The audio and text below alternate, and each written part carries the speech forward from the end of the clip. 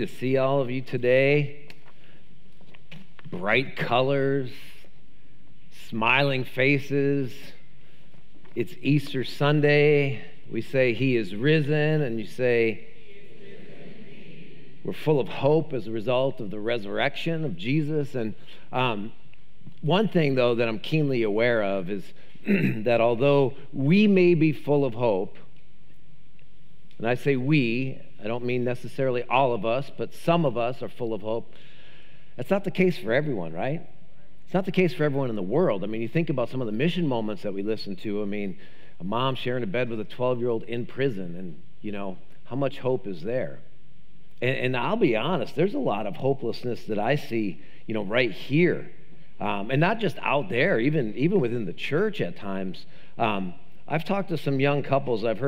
Sometimes I've heard people say things like, you know, I don't know if I want to bring a child into this world. You ever hear anyone say that? Like, I don't know if I want to bring a child into this world.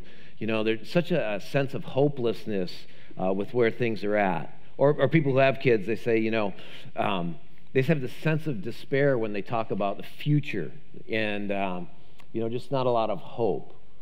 Or some people who, you know, if my candidate doesn't win, man, America's hopeless, right?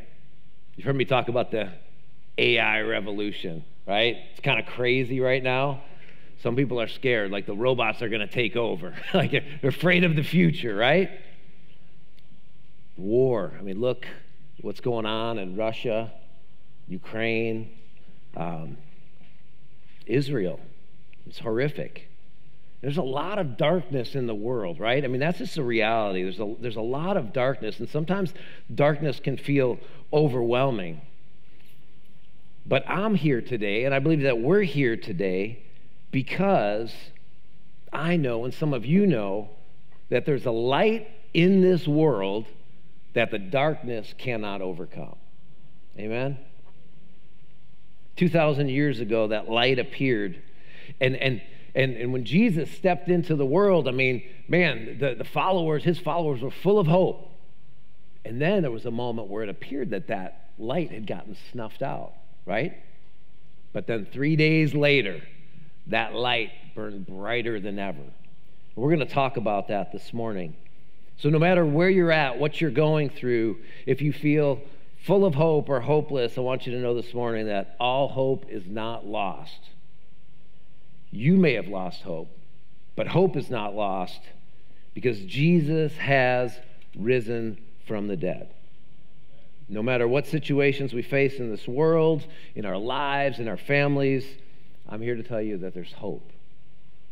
Now, we've been teaching through the book of Luke on Sunday mornings, and I'm actually going to continue that this morning. The passage that we're in is just a great springboard into Resurrection Sunday. But let me just give you a little bit of a background. Jesus, he's been sharing the good news of the kingdom of God with his disciples and anybody who would listen. He'd say things like, the kingdom of God is present. You can enter in. And essentially what he said was, believe in me and follow me. And then he went around, he did all these miracles. You see him healing people. He's casting out demons. He's feeding people, 5,000 with a few fish. I mean, all of these miracles. And all these miracles are showing the people who are following that the kingdom of God is here. It's something that you can be a part of. And he continues to share this message. And the disciples start to believe that, hey, maybe he's the Messiah. And they actually start to believe that he is the Messiah. Now, the thing that we need to understand is that most people at that time, the disciples who were following Jesus, the religious leaders, they thought that the Messiah was going to come and that he was going to deliver God's people from Roman oppression. It was going to kind of be like a military Messiah. There was going to be this political overthrow. That's what they were expecting. But the deliverance that God had planned was so much different than anyone could have imagined or expected, that there came this moment when it seemed like all hope was lost. Jesus, the one who they thought was the Messiah, all of a sudden is arrested, he's beaten, and he's hanging on a cross, and they feel like all hope is lost. It's one of those times where they thought God was going to do something one way, and what he did was totally different. Have you ever been there? Have you ever had one of those situations where you've been praying for something or someone, and you have this expectation that God's going to do something, and he does it totally different, or maybe like heaven feels a little bit silent. Maybe you've had a friend or a loved one and you've prayed for that person, they're sick, and you're praying for God to heal them, and it doesn't happen. Or you have a child who is not making the best of decisions, and you're praying and you're believing God, and rather than those decisions getting better and that child drawing closer to God, they just seem to be making poorer and poorer decisions. Or the promotion or opportunity that's before you, and you're about to step through it, and you think it just looks like a slam dunk, and all of a sudden the door gets slammed shut. When those things happen, we can find ourselves with a sense of hopelessness. But if the resurrection of Jesus teaches us anything, it's that when all hope seems to be lost, there's still hope. All hope is not lost. In our passage today, Jesus is trying to prepare the disciples for this moment where they're going to find themselves absolutely hopeless. Luke 18, verses 31 to 34. Taking the 12 disciples aside, Jesus said, "Listen, we're going to go up to Jerusalem, where all the predictions of the prophets concerning the Son of Man will come true. He'll be handed over to the Romans, and he'll be mocked, treated shamefully, and spit on. They will flog him with a whip and kill him, but on the third day he will rise again." But they didn't understand any of this. The significance of his words were hidden from them, and they failed to grasp what he was talking about. Let's pray. God, many times when we read your word or hear your word, it's like we fail to grasp the meaning of it, just like the disciples. God, I pray by your Spirit this morning you would open our minds, open our hearts to what you have to say to us. God, that you would speak directly to each one of us what we need to hear. God, I thank you that you're with us and that we're not alone, and what we're talking about is true, that you rose from the dead and you're alive and you're in our midst today. And so bring clarity to our minds, open our hearts. If anyone in here is hopeless, God, bring them hope. And I ask it in Jesus' name. Amen. All right, so Jesus is very specific, right? He tells the disciples what's going to happen. And for some reason, the significance of his words are hidden from them. Okay, we don't know why. But we do know that Jesus, he continued to prepare them. He's trying to prepare them for what's to come.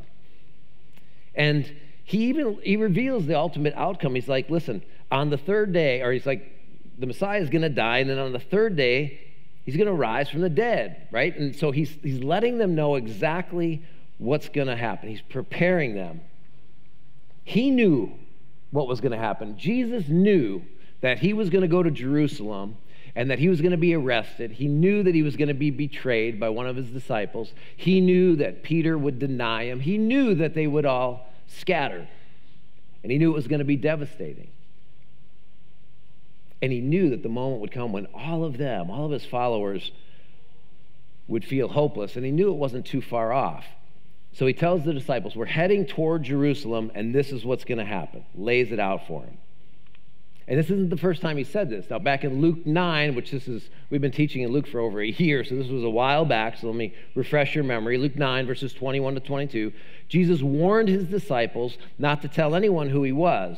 The Son of Man must suffer many terrible things, he said. He'll be rejected by the elders, the leading priests, and the teachers of the religious law. He will be killed, but on the third day he will be raised from the dead. So after he says this to the disciples, verse 51 says, as the time drew near for him to ascend to heaven, Jesus resolutely set out for Jerusalem. So from chapter 9, he is headed toward Jerusalem. He is resolute. He is fixed on what he needs to do. He knows what's coming. He knows he's going to be arrested. He knows he's going to be crucified, but he is set on heading to Jerusalem to fulfill his mission.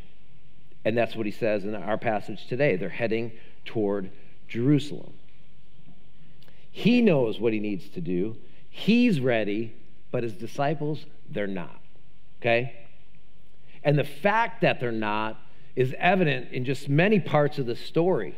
But one is when Jesus ultimately gets to Jerusalem, and when the Roman soldiers come around and they're going to arrest Jesus, Peter, one of his disciples, we're told he pulls out a sword and he just goes and cuts one of the dude's ears off. He's like, not today, Satan. All right, he's like, this is not happening. You're not taking my guy. And he literally pulls out a sword and he cuts the guy's ear off. Now, this is all part of God's plan. He doesn't know that. So what does Jesus do? Jesus is like, Peter, put the sword away. He's like, my kingdom isn't of this world.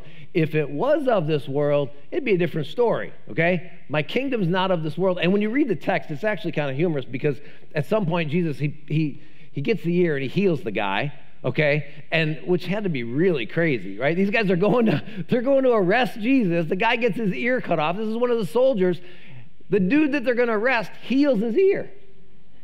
And then they proceed to arrest him, okay? And he goes, listen, my kingdom is not of this world. But what I'm trying to say is in that moment, Peter was just so dumbfounded by it all. He didn't know what was happening. He's just ready to throw down, do whatever he needed to defend Jesus because it just took him by surprise.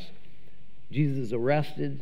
He's beaten beyond recognition, mocked, spit on, ultimately crucified. We talked about this at the Good Friday service if you were there. And Paul tells us in Romans why all this needed to happen. Romans 5:6-9. When we were utterly helpless, Christ came at just the right time and died for us sinners. Now, most people will not be willing to die for an upright person, though someone might perhaps be willing to die for a person who's especially good.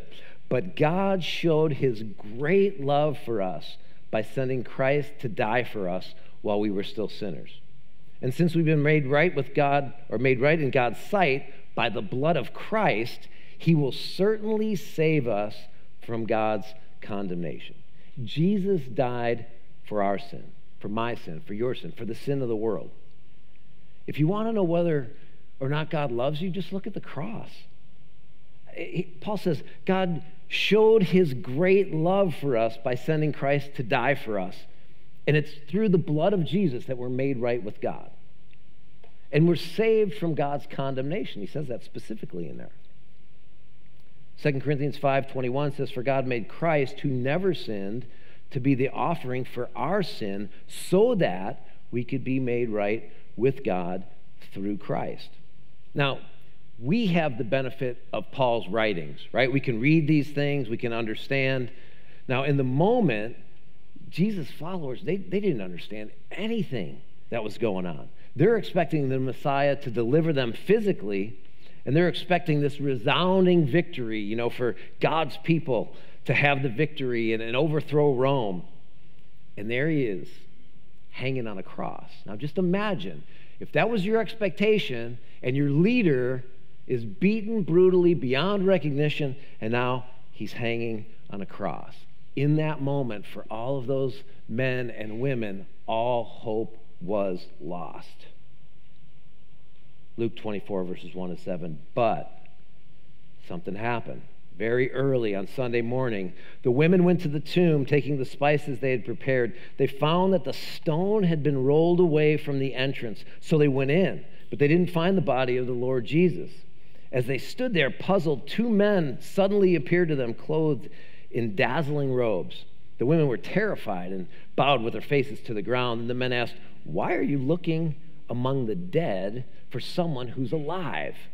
He isn't here. He has risen from the dead. Remember what he told you back in Galilee, that the Son of Man must be betrayed into the hands of sinful men and be crucified, and that he would rise again on the third day. Don't you remember? Didn't you get it? Now, these are the women who were closest to Jesus. They're bringing spices. They're going to prepare his body. And when they get there, the stone is rolled away. Now, just so you know, the stone wasn't rolled away so Jesus could walk out. We'll see that later. Jesus could get out. He didn't need the stone to be rolled away. The stone was rolled away so they could see in. The stone was rolled away as a testimony to everyone who would come and see that he wasn't there. So the women get there and they're confused. They don't know what's going on. These two angels appear to them, and the ladies are terrified, and they're like, hey, don't you remember what he said? He told you he was going to rise from the dead, and he has. Don't you remember what he said, the things he did? And then look at verses 8 and 9. Then they remembered that he had said this. It's like, boom, their minds and hearts are opened up. So they rushed back from the tomb to tell his 11 disciples and everyone else what had happened. So the ladies are the first ones to see the empty tomb.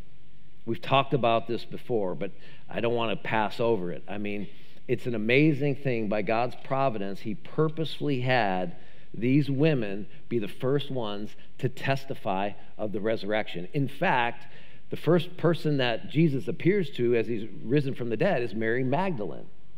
Now, in this time, women were marginalized to the point where their testimony wasn't even valid in a court of law. It's like God's doing something here. He's teaching people something. He's teaching us something. He's teaching us the value of all people. He's flipping culture upside down, and he brings this message through the women who at that time would have been like, that would not be something that's expected.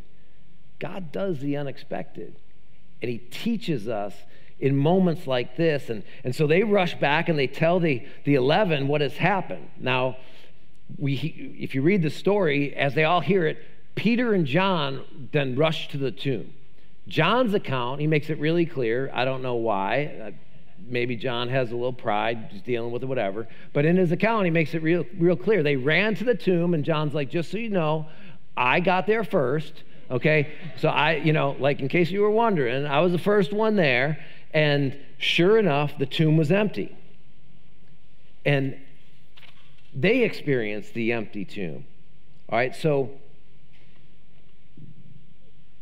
the moment when all of their dreams of victory, all of their hope is lost, all of their dreams have died, Jesus is risen from the dead, and all of a sudden things start to change. Their thoughts about everything change. They begin to have hope again. Their dreams are resurrected, and so they start to believe. They've seen him. Mary Magdalene saw him, and then all the other 11 see him, and all but one of the disciples, well, actually two, but we're not going to talk about Judas this morning. Okay, we'll leave that for another message. But Thomas wasn't there when Jesus appeared to all of them.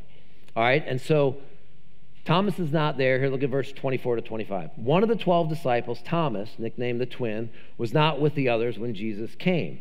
They told him, "We've seen the Lord." But he replied, "I'm not going to believe it unless I see the nail wounds in his hands, put my fingers into them, and place my hand into the wound in his side." Talk about losing hope. I mean, this is one of Jesus' closest followers. I mean, he's one of the original 12. His best friends who've been hanging around with Jesus for all this time, 3 years. His best friends come to him and say, "Listen, we saw him. He's alive." He's like, "Not going to buy it." It's like, just imagine. Again, they're hoping for one thing. Something totally different happens. He saw him hanging on the cross. He's like, "I'm not going to believe it until I see it." Now, why would he be so adamant? Why would he be so hopeless in that moment? Now, I have to wonder what that discussion would have been like with the other disciples. They're telling him he's alive. They've seen him. Thomas is like, "I'm not going to believe it." And, in that moment, they're probably fearful for this guy's eternal salvation, right? Like, if it was today, we'd be going, "Man, Thomas, yeah, that guy, he deconstructed. He's like, that dude's lost his sauce. He doesn't, he doesn't have a chance. He doesn't believe that Jesus rose from the dead." That would have probably been their attitude, probably, okay? So the question is, how does God respond in a moment like that? What is God going to do? We don't know exactly how the disciples responded, but you know what? We do know how God responded. Verse 26. 8 days later, the disciples were together again. So for 8 days, Thomas is like, he's an unbeliever at this point. 8 days later, the disciples were together again. At this time, Thomas was with them. The doors were locked, but suddenly, as before, Jesus was standing among them. Peace be with you, he said. Then he said to Thomas, put your finger here. Look at my hands. Put your hand into the wound in my side. Don't be faithless any longer. Believe. What's Thomas's response in that moment? My Lord and my God, Thomas exclaimed. Then Jesus told him, you believe because you have seen me. Blessed are those who believe without seeing me. Here's the thing, man. Jesus meets Thomas in his unbelief. Jesus meets Thomas in his hopelessness. He doesn't rebuke him. He meets him right where he's at. And he shows him who he is. And in that moment, it's like Thomas for 8 days who just wasn't believing anyone. It's like, my Lord, my God. Like in that moment, he realizes who Jesus really is. So what does this teach us about Jesus? He's patient. He's full of love, full of compassion. And I just want to say this. Doubters, you're welcome. Skeptics are welcome. Questions are welcome. I mean, look at verse 29. Look what he said. He told them, you believe because you've seen me, says to Thomas. Blessed are those who believe without seeing. We don't have the privilege of seeing the resurrected Jesus in person, right? Because he realizes it's harder. Like Thomas, even though all of his friends saw it, he wasn't believing it until he saw with his own eyes. And he goes, blessed are you because you've seen. Now, blessed are those who believe who haven't seen. And that's where some of us find ourselves today, right? We're like, man, you got questions. Like I said earlier, you've prayed for things. They haven't come to pass. God hasn't met you in the way that you expected. And sometimes we do feel hopeless. Sometimes we have all of these questions. And I just want to say, I don't think Jesus has changed at all from the way he interacted with Thomas and his disposition toward Thomas in those moments of hopelessness, questioning, and unbelief. He meets us right where we're at. And he shows us, hey, I'm here. I'm alive. I might not do things the way you desire for me to do them. I might not do them along your timeline. But make no mistake about it. I am at work. And I love you. And I'm with you. And I just love that. The resurrection of Jesus gives us hope. I can't say it enough. I don't know where I saw this. Someone used the acronym for hope. And they said, hold on, pain ends. And sometimes we just got to hold on, right? You hold on. You're praying, you're believing God. Hold on. Because he is at work. So there's one more story before we wrap up that I want to share with you about resurrected hope that we find in the scripture.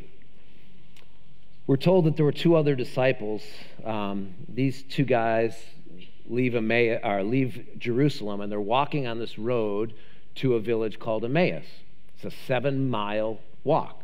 So they're walking there, and as they're walking, they're talking about everything that happened. And they're saying things like, man, we really believed that he was the one. They're talking about Jesus, like we hoped he was the Messiah. We believed he was the one, and they're having this discussion. And as they have this discussion, someone kind of like saddles up next to them and starts walking with them.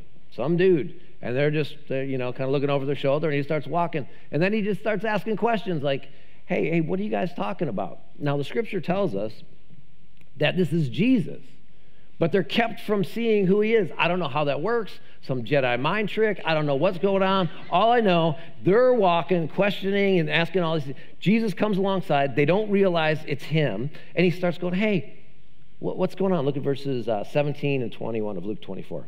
He asked them, Jesus, what are you discussing so intently as you walk along?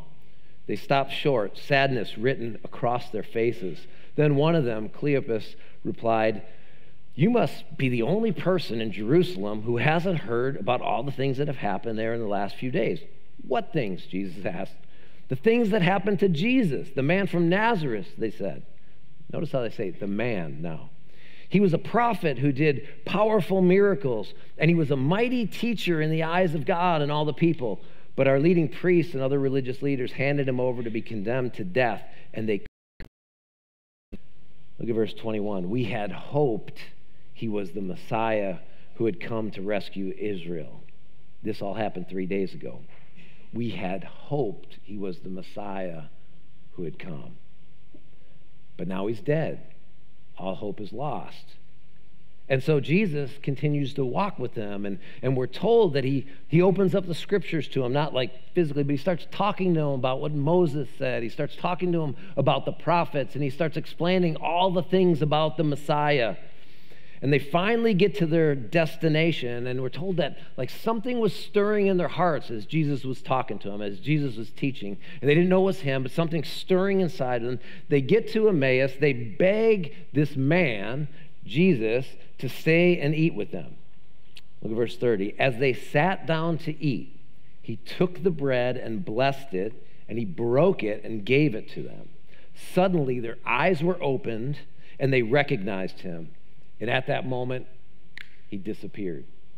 Jesus is doing some pretty cool stuff, right? Like, I mean, he appears in a room where all the doors are locked. He's just disappearing. Now, that's what I said earlier. Like, the stone didn't need to be rolled away. He was coming out, right? I mean, so, boom, he's gone. And here's the thing I love about the story, and one of the reasons why we chose the name Emmaus for the church, is that here you have these two men. They're totally discouraged. They've lost hope. They're like, man, we thought he was the guy. And he, you know, at that point, they're like, he wasn't. We hoped he was the Messiah. And in their discouragement and frankly unbelief, Jesus starts walking with them. And he starts talking to them. And he starts asking them questions. And he starts teaching them. He comes alongside them. And what does he do? He restores their hope. And I just want to say this, and like, again, that's why we chose the name for the church. God is with us, even in our unbelief at times, even in our doubt, even in our struggle. He is with us, and he is drawing us to himself. And maybe that's where you find yourself today. Maybe you just came with someone because you're going to brunch after church. I don't know. But I do know this, you're here for a reason. And the Spirit of God's at work. He's at work in all of our hearts, and he's drawing us to himself. And that's what he did with these two guys. They went from being hopeless to full of hope. Look, verse 32. They said to each other, didn't our hearts burn within us as he talked to us on the road and explained the scriptures to us? And within the hour, they were on their way back to Jerusalem. So these dudes just walked 7 miles, okay? I don't know how long that takes. It takes me a long time. That'd be the whole day for me, probably. So they walk 7 miles, and within the hour, they're heading back. I mean, something happened to these guys. They're going back to Jerusalem. There they found the 11 disciples and the others who have gathered with them, who said, the Lord has really risen. He appeared to Peter. Then the two from Emmaus told their story of how Jesus had appeared to them as they were walking along the road, and how they had recognized him as he was breaking the bread. And just as they were telling about it, Jesus himself was suddenly standing there among them. Again, boom. Jesus didn't want to walk the 7 miles. He said, forget that. I'm just like, go hang out with the Father for a little while. Boom, he's back. I don't know what happened. But, okay, so all of a sudden, he's there among them. Peace be with you, he said. But the whole group was startled and frightened, thinking they were seeing a ghost. Are you kidding me right now? I mean, Peter saw him, Mary Magdalene saw him, they all saw him, Thomas saw him, these two guys. Then Jesus appears, all right, guys, here I am, it's on, hope is back. And they freak out, it's a ghost, right? And this passage goes on to actually tell us, now this is what's amazing to me, it goes on to say they were filled with doubt, still filled with doubt. He appeared to them all these different times. Thomas had this face-to-face, close-up, put your hands in moment, and they're still doubting. How will Jesus handle their doubt this time? Look at verse 38. Why are you frightened, he asked. Why are your hearts filled with doubt? Look at my hands. Look at my feet. You can see it's really me. Touch me and make sure that I'm not a ghost. because ghosts don't have bodies. As you see, I do. As he spoke, he showed them his hands and his feet. Still, look at verse 41. They stood there in disbelief, filled with joy and wonder. There's like confusion, Then he asked them, do you have anything here to eat? They gave him a piece of broiled fish, and he ate it as they watched. Listen, Jesus, again, if this doesn't teach us something about the patience of God, I don't know what will. But again, he meets them in the middle of their doubt. He basically goes Thomas 2.0 on them. All right, guys, you need to see, you need to touch, do whatever you need to do. I'm not a ghost. Still, they stood in disbelief. So what does Jesus do? I love this. He's like, you got anything to eat? I think this is going to take a while. All right? It's like, and so he just sits there and they all watch him. Jason, you guys can come back up. The band can come back up. And they're looking in awe and wonder and disbelief. Now listen. These were the guys who walked with Jesus. These were the guys who heard him talk about the kingdom. These are the guys who not only saw miracles, but were able to take part in them when he sent them out. I mean, all of these things, and yet after 4 different appearances of the resurrected Jesus, they're still doubting. And so I just want to say to all of us in this room, listen, I don't know where you're at this morning in your soul. I don't know what's going on in your life. I don't know if you walked in here feeling hopeless. I don't know if you walked in here full of doubt. But I do know this, that God will meet you right where you're at. And if there's one thing I've learned from the biblical account and just walking with Jesus for 30 plus years, it's that God loves you. And regardless of where you're at in your place of faith, he is with you. And he is just waiting for you to turn to him. And he'll walk with you through your doubt. The God of love and grace desires for you and me and everyone in the world really to experience a fullness of life that, I'm going to say this, it's only available through Jesus. And I know that's a bold claim. But you know what else is a bold claim? I'm going to die, and in 3 days, I'm going to rise from the dead. And it happened. Fullness of life is found in Jesus. And because he died and rose from the dead, he has life to offer all of us. Doesn't matter where you've been, what you've done, God loves you. He came for you. He died for you, and he invites you to believe and to follow him. As we read earlier, God shows his great love for us in that while we were still sinners, Christ died for us. While we were still sinners, he knew how messed up we were, and he still chose to die for us. I'm going to ask you to stand with me, pray for us, and we're going to sing this last song together. I don't know everything about God. I don't know everything about how God works. But the one thing that I am fully convinced of today as I stand here is that God is a loving God who is patient, who is kind, who is full of compassion. And my prayer is that everybody in this room would know him and know who he really is, this God of love who came. So if you would, let's pray together. God, thank you for your love and grace, and thank you for the scripture that's not some sanitized version that just makes it unbelievable, but real people going through real stuff, people who aren't believing, people who are struggling, just like all of us in this room. God, thank you for your patience. Thank you for your kindness. Thank you for your love and your compassion. I pray that if there's anybody in here who doesn't know that, or anybody who feels hopeless, God, we just turn to you and receive your love and receive your grace. Fullness of life that comes through faith in Jesus. And I ask it in the name of the resurrected Christ. Amen.